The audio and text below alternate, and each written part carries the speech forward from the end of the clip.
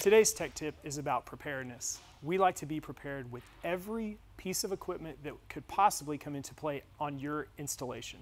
So what we have here today is we're going to show you how we are prepared when it comes to terminating the Ethernet lines at your church.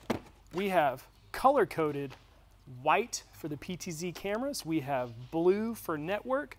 We've got yellow for the P16s and red for the HD base T. We are prepared. We will have what we need when we come on site to your church.